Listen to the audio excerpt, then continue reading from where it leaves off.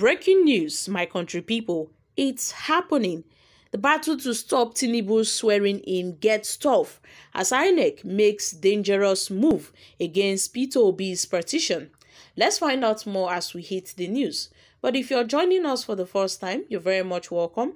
I sincerely appreciate your presence. Kindly subscribe and please don't forget to give us a thumbs up. Thank you. The Labour Party and its presidential candidate P0ùgh filed a case with the Presidential Election Petition Court asking for relief, and the Independent National Electoral Commission (INEC) has claimed that relief cannot be given. The petition by Obi and the Labour Party was also deemed to be broad and non-specific, according to INEC. And also, the petitioners asked for a number of things, including the annulment of the result of the presidential election held on February 25th. According to them, Tinubu was not legitimately elected by the majority of the votes cast during the election. P0ùgh and the Labour Party, who said that 11 states had been rigged, stated that INEC had broken its own rules by declaring the results before all of the polling units' results have been properly scanned, uploaded, and communicated electronically as required by the Electoral Act.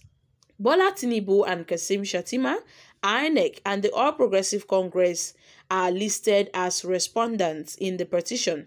But in the response, INEC said that given the hazy and the ambiguous averments defending the petition's basis, that the petition's grounds were invalid, and the Labour Party failure to allege specific details and figures regarding how the alleged non-compliance, which they claim subsequently affected the result of the elections, prevented them from disclosing a reasonable course of action, according to INEC. So, in relation to their claim of the non-compliance with the Electoral Act 2022 and the corrupt practices, it contended that the petitioners, that is the Labour Party's justification, which rests on their assertion that Tinubu was not elected by the majority of valid vote cast, is flawed,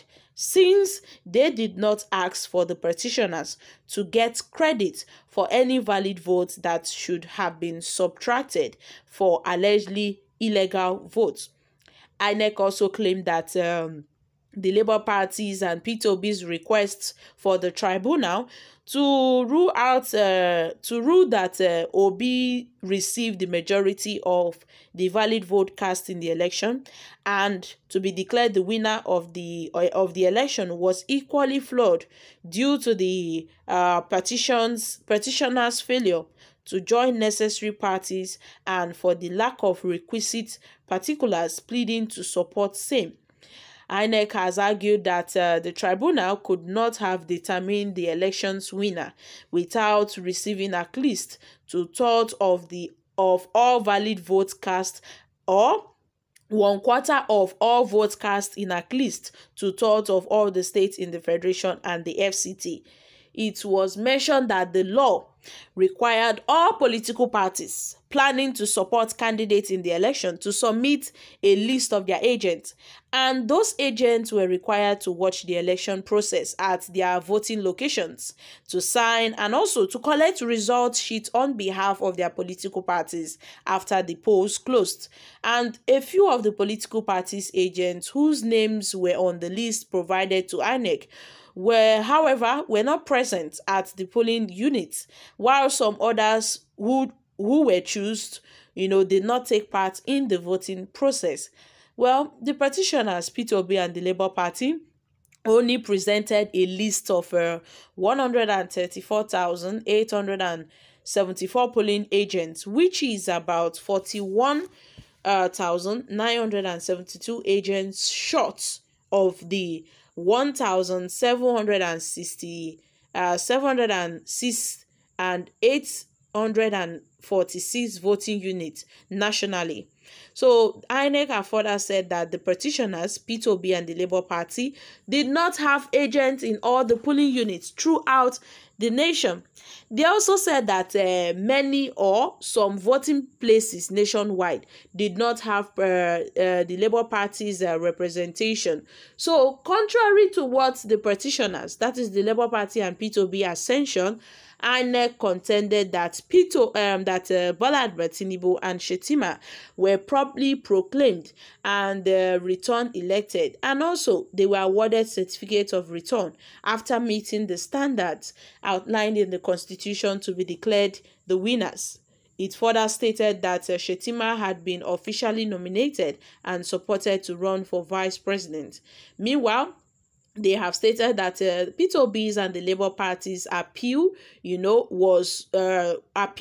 was requested to be dismissed by the court, by INEC. So, my country people, this is really happening. I'm sure at this very point in time, INEC is really struggling, and the different aggrieved political parties are still struggling because at this point in time, they have taken their case to court. The APC are fighting the both aggrieved political parties, that is the PDP and the Labour Party.